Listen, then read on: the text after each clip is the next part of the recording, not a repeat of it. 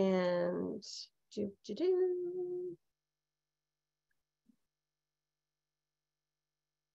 like turn on captions.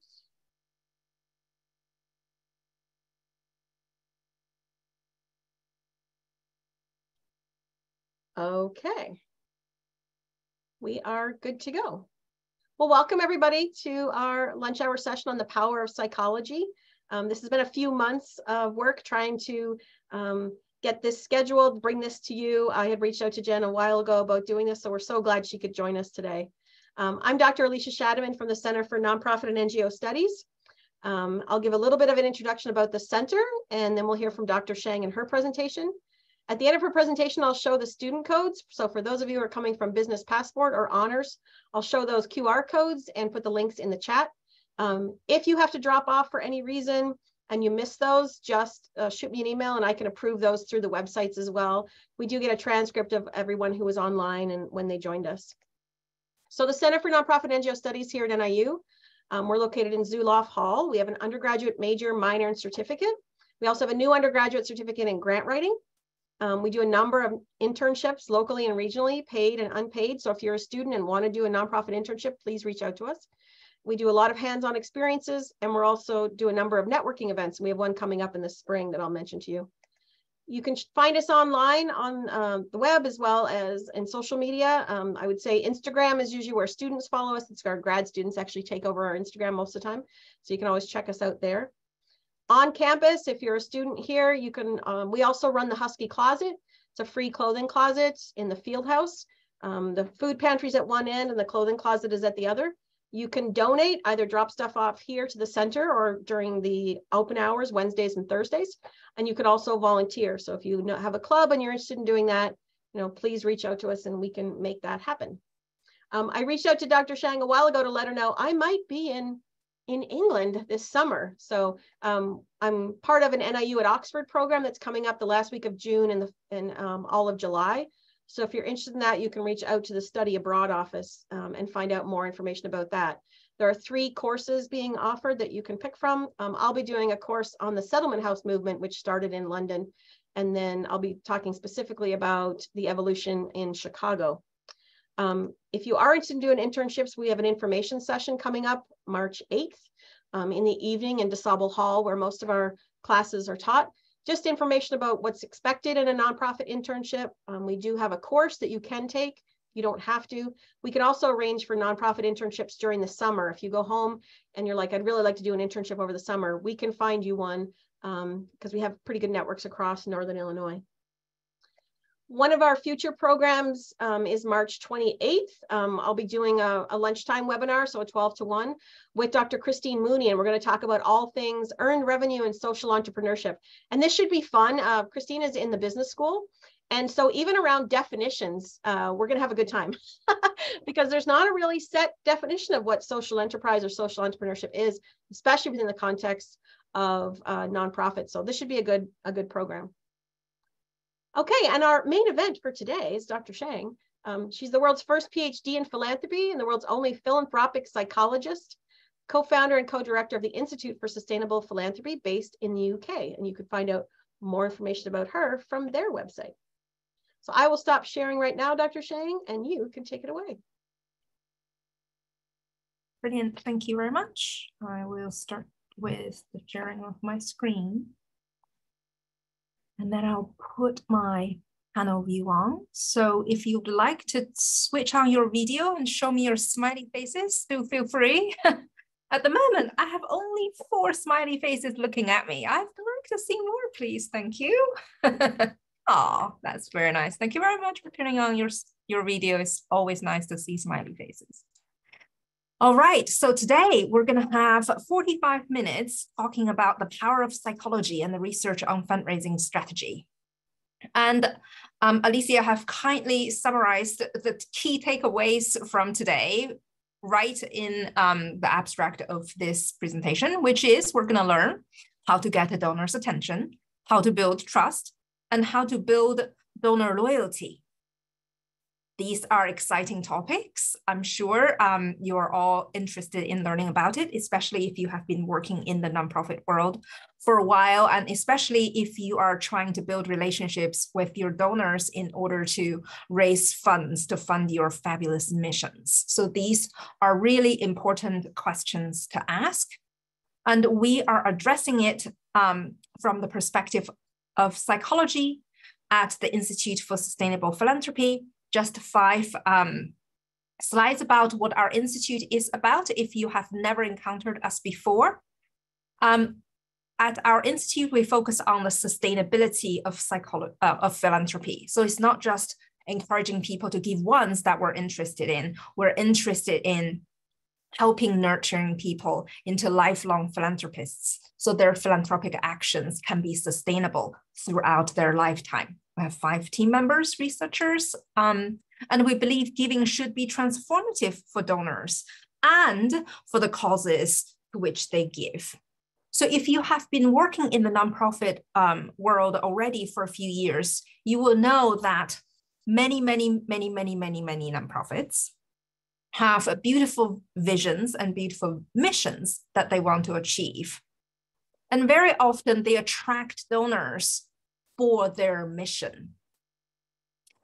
And that is something we are trying to change the nonprofit professionals' minds about, which is you are not in the business of trying to find donors and then change their mind. You with me? You're not in the business of trying to find donors and then change their mind. You're in the business of attracting donors who are interested in what you do. So you're attracting people who are already attracted to what you do. And once they come and raise their hand to say, I actually do like you do, you don't try to change their mind. You try to feel what they're interested in already. You try to deepen their understanding. You try to understand who they are so that you can plant what you do more and more deeply into their lives. So that's the kind of perspective we take when we talk about how nonprofits can think about fundraising. It's about raising money, but it's also raising fans and supporters for the mission and the vision that they already are interested in. We work with nonprofit professionals, trusted advisors, as well as philanthropists that they care for. Our mission is to grow the human capacity to love. And if you haven't come across it already, philanthropy in its Greek definition is literally the love for humankind. So this is not a deviation from what we do in the nonprofit sector. The philanthropic sector is defined by the love for humankind. And we'll talk more about the psychology of it. For over 30 years, we focused on giving by mass, giving by high net worth individuals, ultra high net worth individuals, and we help nonprofit professionals to overcome challenges in raising money. On our website, you can download all these research reports for free. These reports show you how to create a more supportive organizational environment, how to create a more supportive societal environment in order to overcome challenges for fundraising. This research also tells you how to connect with high net worth individuals in the field of development, how they manage their risk, how they gain philanthropic literacy, how they achieve meaningful philanthropy in the 21st century. And finally, we have a program on mass giving. This is the bread and butter of our research. Over the years, I would say our research collective probably have data from over 2 million donors around the world, North America, Europe, Australia, Asia. And we have 4 reports alone on relationship fundraising, how you can thank you donors, how you can encourage gift in wills, how you can build great fundraising events, how you can build loyalty. So all of these reports are free. You can go to our website and download them and enjoy the learning from it. Today, we're going to talk about how philanthropic psychology can empower your understanding of mass donors, high net worth individual donors, and potentially overcome any challenges that you have experienced in your organization. Philanthropic psychology, as Alicia introduced, is something that I created. I have no idea why in the year of 2020 we haven't got a philanthropic psychologist on the planet, because it feels like the most obvious subject to study. Okay, so how do people love each other from the perspective of the psychology, the science of psychology? Why haven't anybody done it? I have no idea. But nobody has actually studied how people love people as a discipline. So I figured, something to do for my life, that's fine. There are three key topics that philanthropic psychology studies. It includes the study of how we love ourselves and how we love other people. It studies who is the person doing the loving, not just the act of loving, and also who is being loved. We're going to talk about all of this with a lot of examples coming up. And then finally, what does love really mean? And I have to tell you, like, from the research we do, we have come to realize that, you know what, love actually is a really, really complex subject to study in the field of philanthropy. So this year, we're actually commissioning another large-scale field study where we're going to explore the love language of fundraising. So yes, watch the space. There's going to be some fun stuff coming out. But to start with, we're going to talk about the answer to your first question, which is how to get a donor's attention. Speak to their moral identity. I know we all do good stuff. I know our mission are all interesting. Our vision are all fabulous. All that what I'm telling you today is, if you want to grab attention for your vision, for your mission, for your brand, for your organization, you will need to be able to translate those things into people's sense of who they are. And the most important thing for most people that we studied who are donors to nonprofits, the most important thing for them is their moral identity. It's the sense of people being a kind and caring and helpful and compassionate person. That is the most important thing for them. How do we know that? Well, like I told you, we surveyed over 22 organizations' database. In each database, we ask, what are the top 5 words that come to mind when you describe yourself as a person? Versus, what are the top 5 words that come to mind when you describe yourself as a supporter? And then guess what? Caring, kind, and compassionate are amongst the top 10 words people use to describe themselves as a person everywhere, anywhere. Like, even if you have to translate from Italian or Spanish, it's still those words. They're just spelled differently. So, you know, being a moral person as being defined as a kind and caring and compassionate by these moral traits, it's real. Like, this is how donors to charities describe themselves. Highest frequency words means these are the top in people's mind. Wherever they are, they carry these words, these traits about themselves around with them. That's why when you ask them for only 5 words, those are the words that show up. There are years, thousands of academic publications on the topic of moral identity. But to actually see these words being used by thousands, actually hundreds of thousands now, real charity donors, give us real confidence that actually what we do in the academy behind closed doors actually matter, because that's how donors actually think about themselves.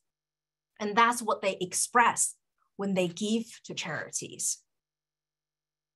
So if you want to grab their attention, you appeal to their sense of being kind, caring, and compassionate. And I'll show you how to do this in about 5 slides time. But for now, just remember, if you want to get their attention, you speak to their moral identity. And if you want to build trust, which means you want them to take risks with you, give their money and trust that you will spend the money wisely and in the way that they would like you to, then you need to get to know about how special your donors' moral identities are, because every organization's moral people are different. How do we know that? Well, again, we rely on data, right? No two organizations' database look like the same. Moral identities are always expressed in different ways, depending on which organization it is. So for example, for an animal organization, it can be straightforward, kind, caring, compassionate, loyal, helpful. And it doesn't matter whether it's people's self-words or their supporter words, it's the same words. They're always the same. Their moral identity is based on these traits. But for other organizations like this one, Lifeboat Institute in the US, in the UK, these are volunteers who go out into sea, rescue people when they're in trouble. How do they describe themselves? Well, yes, they're caring, but they're also retired and old. Yes, they are friendly and happy, but yes, they are retired and old. Right? That's how people use these words to describe. That's how people describe themselves. That's how they feel about themselves. But look at the words they use when they describe themselves as a supporter. They're supportive, they're grateful, they're interested, they're helpful, they have admiration, they're proud, they're committed, they're happy. Did you notice something here? When people think about themselves, they're retired and old. Can you find those words on this side? You know, when people think about, they're going out into the sea, rescue people in sub-zero degree storms. Suddenly it brought them out of their living room, their retired and old life, into the excitement of saving lives in some of the most severe weather conditions. That meant something to them. That changed something in them. That gives them something in their lives that they can't otherwise have. So a real connection that people can experience with a charity that they love can make a difference in how they feel about themselves, in addition to the good deed they do for others. So it's not to tell you not to emphasize your mission or your vision when you communicate with your donors, but to communicate it in a way that can help your people also materialize the difference that achieving those vision and mission can make in their own lives. Lyric Chicago, next door neighbor, caring, kind, intelligent, curious, appreciative, enthusiastic. You can see the words change depending on what people are thinking about. And you can see the composition of people differ depending on the organization. So how have organizations used them once they get to know their donors? Some of them use them in the most creative and beautiful ways, but fundamentally, they use this knowledge to do two things. One, they use it to grow giving. We have organizations who have completed this research about 3 years, almost 4 years ago now, and they have since doubled their giving. Not once, not twice. The most successful organization now almost doubled 3 times. By applying this research day in and day out through all the channels that they've got consistently over time. So this is not just some fundraising strategy or technique you can deploy today and think you're going to get some money and then it's going to disappear next day. This is not that kind of technique. When you raise money in this way and you create growth, it's sustainable growth. Because the way you are growing money is by growing people's inherent sense of being kind and caring people. So the more they give, the more kind and caring they become, and the more they want to give. So it's a sustainably replenishable kind of way of growing giving. So how do people do it? Just a few examples here. And all of these examples are from organizations who have learned about philanthropic psychology, who have learned about who their donors are, and who have repeatedly applying them in various channels. So this is a channel, this is an organization called Leprosy Mission. This is their branch in Australia. Their branch in Scotland, England, US, and a few other countries, all of them have employed a similar mentality. And they have employed this not only in their fundraising communications, but in their catalogs, in their volunteer programs, in their events, in their communication with churches. It's everywhere.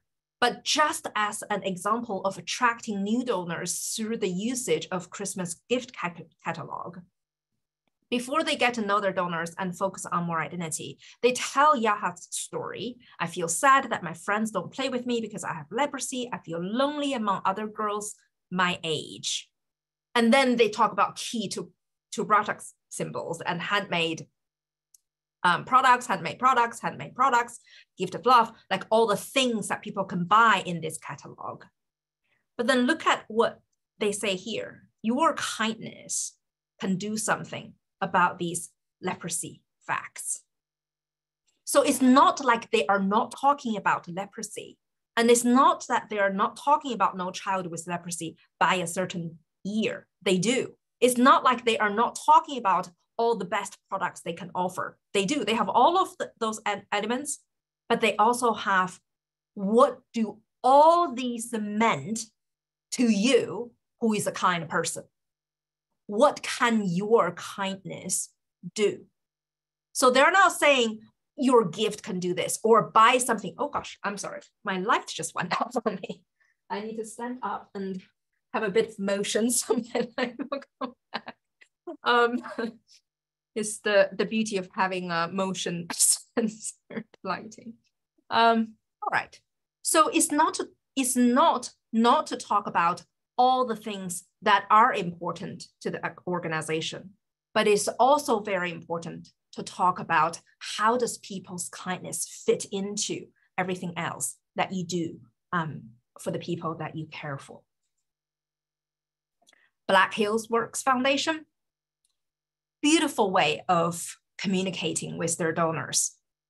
When people choose to donate something, they don't get, one gift by a tent, 2 gifts by 2 pairs of shoes. They get, thank you for helping me. Thanks for everything. Thank you for your kindness. It's like connections built in everything that people write. So when people give, they're not just giving. They can feel the love coming back at them before even they choose how much they want to give. I bet no matter which level that people click here, they would read through all the thank yous. They will saturate in the goodness that this organization is giving them before they choose how much to give. And the beauty of it is they don't even need to give. They can still experience the goodness that this organization is giving them unconditionally. And that's how love can grow out of giving. That's why this approach is not going to deplete your donors' giving potential, but to grow them. Elephants need you to live their large and wild lives. And this is the beautiful sentence right next to it. Thank you for choosing to join our herd and protect the elephant lives. Your kindness today helps to secure their future. Oh my goodness.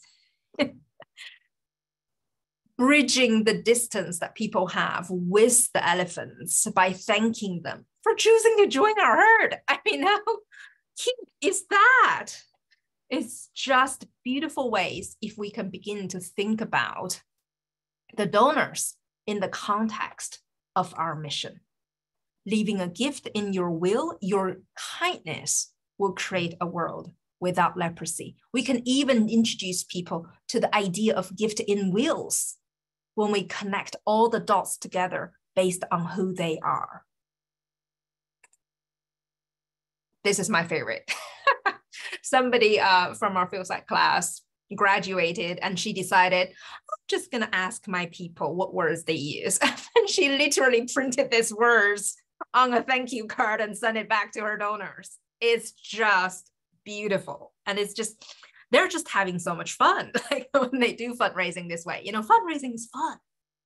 It connects people.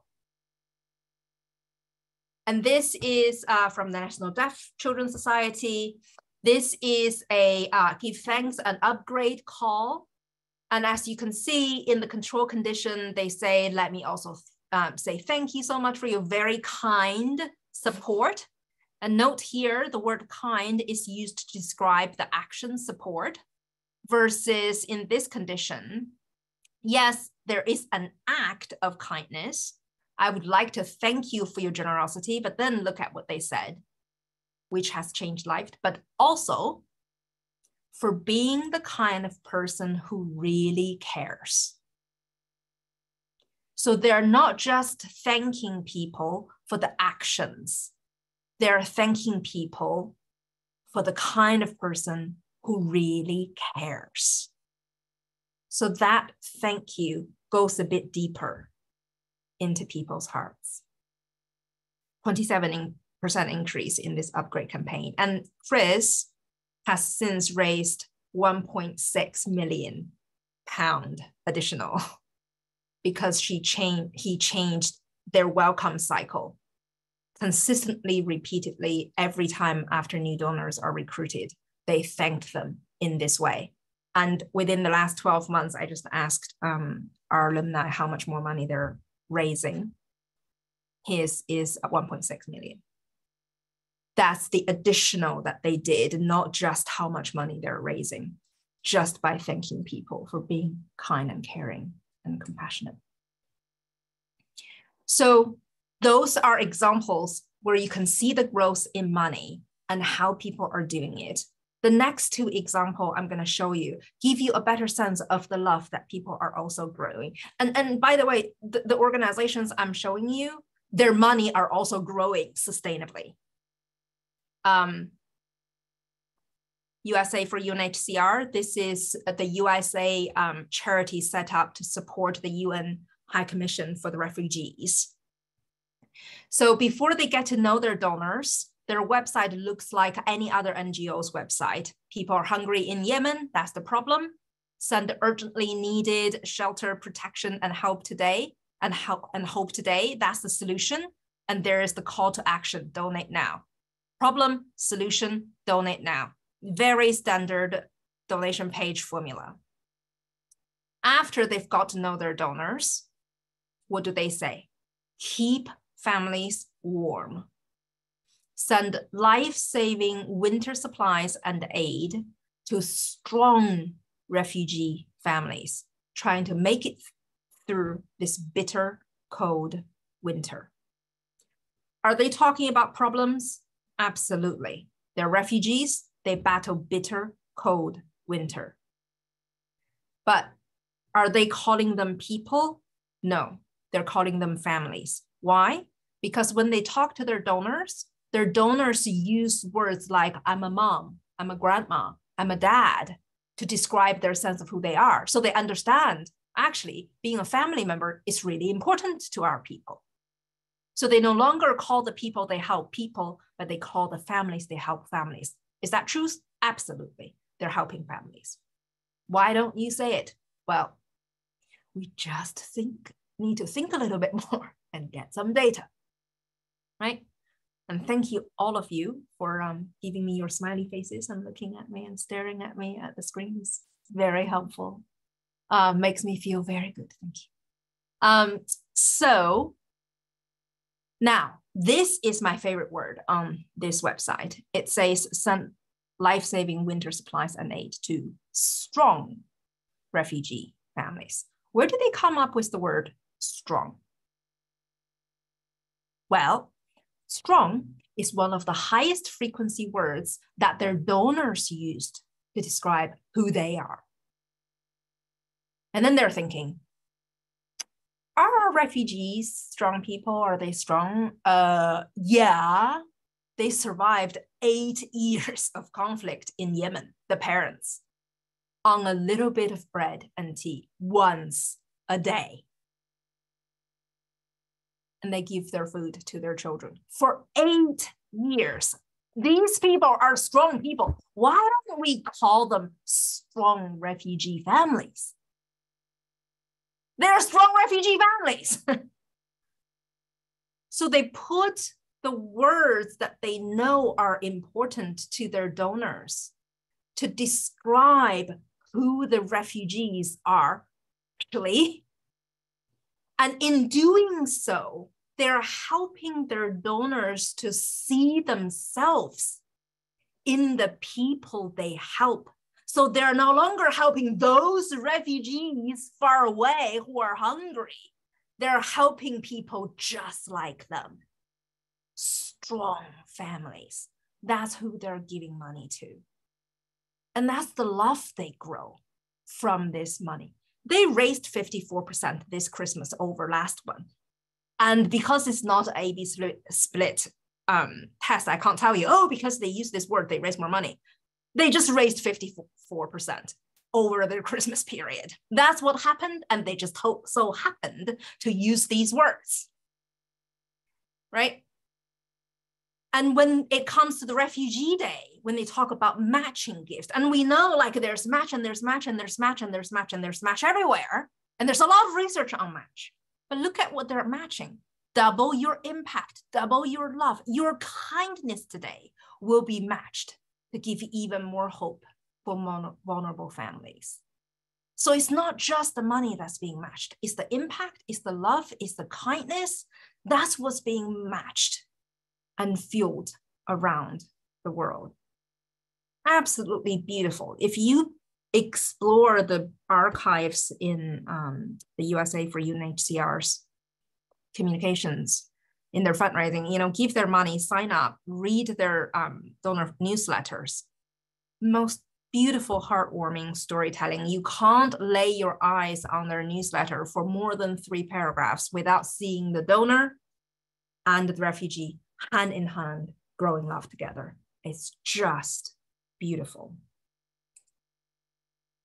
Another example, warm appeals from British Columbia RSPCA, BCS PCA. So a lot of RSPCAs raise money by telling people, you know, like we get angry when animals are abused, we get sad when animals suffering. There's a lot of negativities associated with animal abuse. And very often animals are portrayed as the voiceless creatures that somehow humans help. But look at the kind of love that is being grown in this community with BCS PCA. And this is a warm appeal sent to existing donors to raise more money towards the end of COVID. Can you believe it has been 12 months since the COVID lockdown? Thank goodness for our pets, providing essential comfort since forever. So they don't think about animals as creatures humans give to. They think about animals as those who give humans more than humans can ever give back to them. Why do they do that? Because in their donor survey, that's how their donors express their love to their animals. They don't see themselves as the protector of the animals. They see themselves as beneficiaries. They see themselves as the recipients of the animal's unconditional love to them. So they say, I can never do as much for animals as what animals can do for me. So that's their love. So that's how they changed the way they talk to their donors about love. It's not about, oh, you know, hate these people and hate those people. It's about, we can't possibly love more than animals love us. And it's just beautiful. Like if you follow this through, this is the headline of a direct mail pack. For those of you who are not familiar with it, it's like an envelope with 4 pieces of paper. And this is the first thing that people see. And at the end of the letter, after some storytelling, what people see at the end in the PS is looking back. What I will remember most about this past year is that your compassion brought essential comfort to animals, and they're humans. So what the fundraising letter did between the headline and the PS is to connect the comfort that animals give to humans, gradually transitioning to asking, but they're animals who are still suffering. They still need you to help them. So can you offer them the comfort, but not in a sentimental, judgmental, guilt people way. The letter is so well crafted. The love between human and animals is just being felt to be genuine. So when people come here, when they are going to give money, when they're going to use their compassion to bring essential comfort to the animals, it feels like it's a natural flow, back and forth, ebb and flow between the animals and themselves. And it's just beautiful to see how this kind of love can be built through fundraising communications. And for this particular BCS PCA, they have tracked how competent, autonomous, and connected. Those are fundamental psychological well-being that people experience out of giving 3 years ago. And then they measured it again 3 years later. What they found after they communicate with their donors in this way, and they did get money, but more than money, they found for every dollar that people say they intend to give, they experience 3 times more psychological well-being. That's why this gift will be sustainable. Is because for every dollar people give, they feel better about that giving.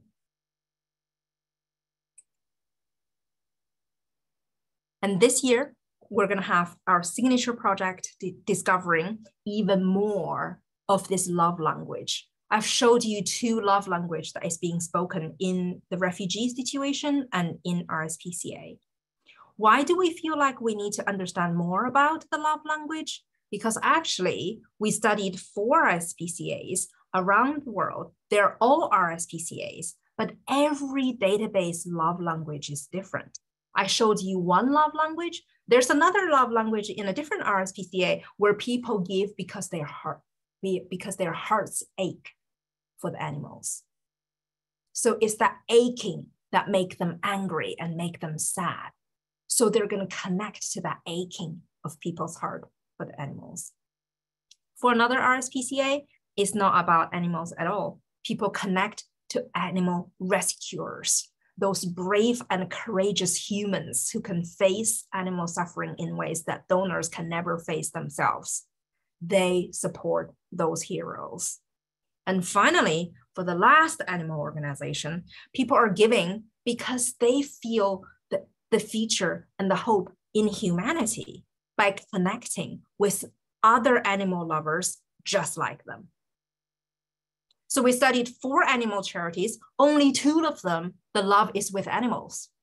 The other 2, the love is with humans. How could people find this out without doing research? I have no idea. I had not anticipated before we started data collection. But once we did, we're like, oh my goodness, there's depth in this. We better do more research. So we're going to work with 12 more organizations this year and try to decode as much as possible what the love language of fundraising is. And if 12 is not enough, you bet next year we'll be coming back and do another 12 until we exhaust all language in love in fundraising. So you can use it to grow giving and grow love in a science-based, evidence-based. So there. That's how you get a donor's attention. That's how you build trust. In the remaining few minutes that I have, I'm going to show you how to build donor loyalty, which basically means to help you people feel better about giving. And I need to warn you that this is the most academically dense portion of the presentation. And I'm going to show a lot of very complicated graphs with numbers on them. And before I show any of it, I want to reassure you that you do not need to read any of those numbers. All right. I have to show them to you because otherwise it wouldn't make sense, but I will tell you the story behind the numbers in less than 6 minutes. So, how can we make people feel better?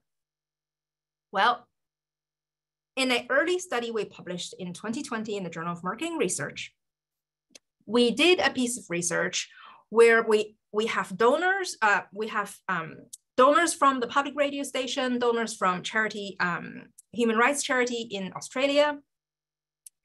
We use these moral words. We measure them in the surveys and we use them in communications. We found they can make a real difference in real donors, in increased giving in these real world situations. And then we decided we're going to do another study in the lab where we bring people into filling out really complicated surveys. Because if they do, then we can understand why they give more and how they give more and what the impact of giving more money is. And basically, no need to read any of the small print. What we found is that when people give money, when women in particular give money, they feel encouraged. They feel like they're reaching their moral ideals. They're being the kind of moral person that they want to be. And they experience a lot less gap between who they actually are and who they ideally like to be. So that gap between how actually kind and caring they are and how ideally kind and caring they are shrunk after women give money. And the less actual moral they think they are, the more their giving can help shrink that gap. And that's what this complicated graph is telling you, right? But then what we found is that, yeah, with all these numbers and graphs and everything that we need to satisfy academic reviewers, we actually have only found a way to help females give more. That's not very satisfactory, is it? We're ignoring half of the population. So we spent the last 5 years asking ourselves, okay, what about males? 5 years later, 22 organizations data collection completed. We finally worked out how we can help males to feel better in giving. And really what we found is what matters in a lot of these organizations when males and female give, it's not just about what they say about themselves as a person or what they say about themselves as a supporter. Is the degree to which these words overlap that matters. So people can say kind and caring and helpful as a person, kind and caring and helpful as a supporter. And when people use these words that's overlapping, they're called overlapping moral words. Versus there are non-moral overlapping words like loving, supportive, thoughtful, understanding, faithful, hopeful. Like those are positive words, but they're not moral. So when we calculate the percentage of words that overlaps, whether they're moral or non-moral between the person and the supporters, we found that in females, their moral words and their non-moral words overlap more than their male counterparts. What does that mean? It means giving as an action is inherently more integrated into a female sense of who they are. We didn't make it up. It's just like, that's how people are. Like if you ask people to say these things, that's what you will find. But how can we help males feel better? Well, it turns out that for males, if they are the kind of male who already think being kind and caring and compassionate are important, when they give money, they feel encouraged. They feel they can reach their moral ideals. And then giving become part of who they are, not just in the moral sense, like in females, but actually in their sense of being a loving, supportive,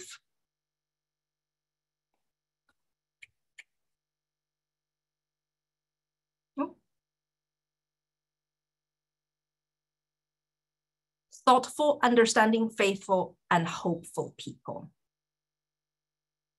So if you are a nonprofit organization, you choose what words to use. If you use words like caring, kind, and helpful, you can help your female donors feel better, and you can connect with your male donors for whom their moral identity is already important. But if you want to also connect with your male donors, you need to also use these words: loving, supportive, thoughtful, understanding, faithful, and hopeful. Because those are the traits that your male donors, especially those who are already moral themselves, who think morality is important, this is how they integrate into the charitable world. These are the traits that they rely on to make connections. And these are the ways that you can help your male donors feel better. We didn't know that until pretty much last month, once we looked at this data from 22 organizations. So far, all our research users have been using moral words. In the next 24 months, during this research of the new love language, we're gonna have experimental testing done for organizations to use these sets of words. And we're gonna track to see if there's any difference in male and female donors in their sustainable giving. So in a nutshell, those are the three things that we talked about. How do you get people's attention? Talk to their moral identity. How do you build trust?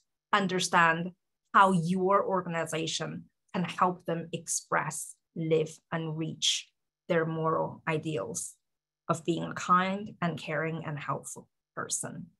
And how can you grow your loyalty and grow your giving sustainably? Make sure that you can contribute to how kind, caring, helpful they can feel, and how loving, supportive, thoughtful, understanding, faithful, and hopeful they can feel. These words work for both for females and males who already think morality is important. And these words are specifically powerful for males. Any questions? You want to stop sharing, Jen, and I will share the QR codes for our students. I'll tee those up. And then if people would like, they can put some questions in the chat, or you can raise your hand and I can also call on you. So I know some of the questions as people are thinking about what they want to ask. If you're a very small shop, what's the best way to gather information about your donors? Kind of like what you were saying is you need to know your donors. Is there better ways to do that or suggestions for that from your research? Yeah, several examples that I shared with you, and I have a lot more examples from small charities. Often is one person shop, and I'm not even saying one person fundraiser. Is like one person director, and that's it, right? Everybody else is volunteer. The recommendation we give them is, first of all, caring, kind, and helpful and compassionate. You don't need to test, just use them. I mean, that's why we have research, right? So you don't have to test it in every single situation. Just go ahead and use them. And if you're a small shop, don't even go surveys. It takes too much money. When you get the results, you don't know how to use them. So don't waste the time. Rely on what you can get from research that is already done. And to be honest, in our website alone, you can probably get like 150 tips of what to do. And if you just go through one of our research report and go down the list of what to do, you have more than a year or two worth of tips to implement into your programs. So you really don't need to, do too much research. But for every interactions you do have with all of your donors, I would encourage you to very thoughtfully ask them questions, to ask them, like, what is most meaningful for them in the work that you do. So you can begin to translate what you do into the language that your donors use. Nope, those are great. Those are great suggestions. Yeah. So let me bring up the participants and also check the chat. So what about, so Maureen wanted to know, do you get objections to some of this research from fundraisers who might be used to a certain style or, a certain way, more transactional maybe necessarily than using kind of the love language ideas? And what do you say to them? Yeah, absolutely, all the time. That's why I love what I do. Like, if I can switch my mind over a burger, I would be happy, right? Okay, so usually the objections are, well, these are done and tested techniques that we use. We use it everywhere. It raise money fine. And usually if you ask them, when you say you raise money fine, what are the measures you use to raise money? Usually is immediate return on investment. And you tell them, well, that is the wrong thing to measure. Right? You can't measure fundraising success by campaign-based matrix. It's just not the best measure. You have to measure fundraising success by lifetime value, how much donor will give to you over a lifetime, not how each technique works immediately after one campaign. So usually, if I'm talking with fundraisers, nonprofit executives who understand lifetime value calculation, you rarely hear any objections at all to this approach because they understand actually you are getting into the gold mine. Usually, if I do get objections, it's from people who don't calculate their fundraising success by lifetime value. Mary, let's see here. Oh, Maureen wanted to know, do you see difference, because you work in so many different countries, do you see difference in across cultures and nationalities with some of this work? And how does that play out? Yeah, absolutely. I mean, what doesn't change are the three words. Everything else changes, right? Not caring, compassionate is like everywhere in all organizations, your countries. But everything else is not just a different culture, different organizations differ. You don't find any two organizations that are the same to each other in the composition of their database. I mean, that's why it's so fascinating. It's like when I talk to nonprofits, I was like, you have no competitors at all whatsoever. Like other people might do similar things, but your people are your people. And everybody's group of people are different to other people's group of people. So if we take the time to understand how our people are uniquely ours, whether you're a large or small organization, you will be able to connect to them. And yeah, I can, if you're interested in particular differences between like certain type of organizations or different continents, I can comment more on that.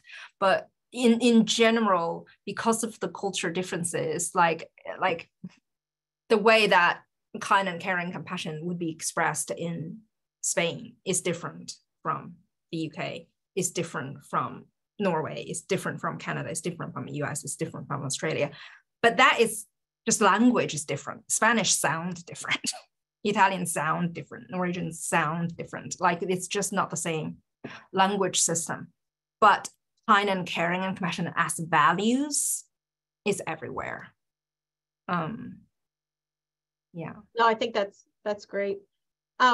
Jessica, because she's a former student and she's local, so I don't mind putting her on the spot. Jessica, do you want to ask your question if you can unmute, and then we can get more of a dialogue? She's asking sure. Additional fundraising letters. Yeah, go ahead. So Jen, awesome presentation. Dr. Shang, one of the things you shared was an example of like a fundraising appeal letter. And it just made me think of the, timeless question of, do donors actually read the full letter? And No. is a traditional letter still a good approach to asking for money? Yes. Okay. So like we teach this in our copywriting class. So basically, like if you're a traditional fundraising letter print, people read the F sign, right? They read the first line, a few words, the first line of the first paragraph, a few words of the second paragraph, and they skim. The most often read portion of the letter is the PS. Make sure you write your PS file. I didn't know that's what that's called, Jen. It's an F. That's awesome. Yeah, it's a F sign. And then so really, like for your entire print letter, like in our copywriting class, we really only ask our students to practice very few places. You practice the Johnson box, that's the big print on the top of your letter.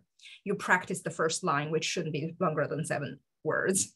You practice the first few words of your second paragraphs. You practice 2 or 3 bolded, highlighted portion of your letters and the PS. Like if people skim that way, they need to know exactly why they give you money, and then you need to be able to touch their heart.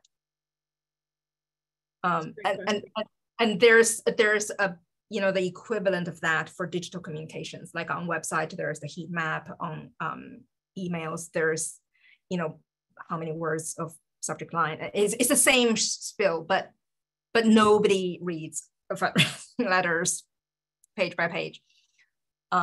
That's also why I was saying, with if you sign up for U4U and you get their newsletter and you skim their big print headlines, you cannot read any headline without seeing the love between the donor and the refugee. And it's always equals. It's not like I'm handing down. It's like, oh, this is how they love each other. It's just beautifully done.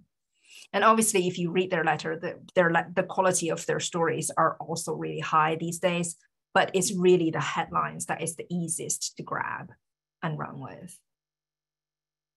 Jen, you touched on it, but what got you into this work? I mean, you did your PhD at Indiana University and philanthropy. Where does the link come into psychology? What was in your background that you saw that? Yeah, for the psych majors in the audience, I actually had 3 psychology degrees before I got into philanthropy. I was doing cognitive psychology in undergraduate, computational cognitive modeling in my first master, and judgment decision making in my second master. So I have like 20 stats courses in me before I even know philanthropy exists, right? So I was like overloaded with the social science of psychology, like overloaded with methodology and theories of how to treat people and how people learn. And I got completely lost because I was like, I've got all these tools, no topic that speak to my heart. And when I was doing one of my degrees at Carnegie Mellon, I listened to public radio stations. And as a poor PhD student on scholarship, that's my one form of entertainment, classic music station on the local music station. And then one morning I woke up, man, it's the fund drive. I was like, they are killing me. They're taking like my one joy in life away by doing fund drives. And worse than that, like the message is, if you don't give money today, we're not going to be there tomorrow. You really do need to give money today, like before 5. And if you give like $100, here's the hat. If you give $150, there's the t-shirt. I was sitting there thinking, wait a moment. Okay, first of all, I know nothing about fundraising. And second of all, I have never given you money. And third of all, you have never died. So clearly you are lying to me, right? You are not going to go off air if I don't give money today. And then I sit there and think to myself, well, if I have been giving to this organization for a decade or 2, they're still telling me if I don't give them, they're not going to say, I mean, that's not very satisfying. And I got all self-righteous. I rang that radio station. I was like, I don't have any money. I'm like a poor, like international student, but I'm telling you, this fundraising approach does not work. And then the next morning I woke up and tuned on to the same radio station. I have not heard that message again in the same station. And I was like, oh my goodness, fundraising is where I can make a difference in this world. I love it. You know, like, yeah, that's it's a place where you can make a difference to grow love. And it doesn't matter. Like I was, you know, like I must be like a year or two after I came to the US. I had no, you know, social connections, no real understanding about the field. I just kind of used common sense to think about it and made a call. And I've never left fundraising. It's just such a I mean, I met so many beautiful people in this profession. Smart, hardworking. It's just fundamentally good, kind people. It's just really nice to be in this field. You mentioned, you know, having kind of a long view of a donor relationship. You want that, not a campaign by campaign. How did in your research, have you parsed out, you know, the shorter term campaigns give to our annual versus like larger, whether that's capital or endowment campaigns? Does the messaging change at all or not really? It doesn't really matter for the type of campaign you're running. Just curious. I'm trying to think about the best way to answer that question. Okay. If the starting point of the campaign is the heart of the donor, and it is about connecting to what they think is kind and caring and compassionate, then the fundraising message is very similar to each other. You know, we interview people who've got liquid net worth of over 20 million, and some of them have such assets to approaching $1 billion. So they are like really ultra big donors, right? And then you ask them to tell stories of how they love and how they connect with one other individual in their philanthropic journey. Those stories are exactly the same as donors who give 10 pounds a month, £5 a month for ages to the same organization. If you hear the stories they tell, the individual stories they tell, they're all the same. But organizations have structures, have disciplines, have differences, have approval process of what communication is allowed. That's what creates the silos when things don't sound the same. Am I going to say those things are definitely wrong? No, because every organization is on a journey. I think the best way for us to walk this journey with every organization that we encounter is to love them where they are. So they might not say the same thing to all donors at the moment, but look for what they do really well. Look for what they connect really well with which group of people and how, and then help them to replicate what they already are doing really well in more and more people groups and more channels and more types of communications. I think that will be the best way for us to create sustainable change. Thank you. Absolutely. Any other questions from our group today? We still have 76 people hanging in there. You said you need to also share the QR code. Yes, I did. I shared it, and I put the links actually in the chat as well. So if you're here from Business or Honors, you can click on those links. They can also find me after. So if you didn't get that, you can certainly reach out to me too. Just want to make sure that I got. Oh, so there was one question. Mary had a question around how do you classify words as moral and non-moral? Was there, and there's probably a much deeper and longer explanation, but what are your thoughts on that? Yeah, fundamentally, we worked through two traditions in psychology. One is the moral identity concept defined by traits, and that is based on two scholars, Carl Aquino and Americus Reed. One of them is in University of British Columbia. The other one is in University of Pennsylvania, the Wharton School of Business. So these two scholars generated the original, the empirical research for the original 9 moral traits that people use to to describe their moral identity. That paper was published in 2002, I think.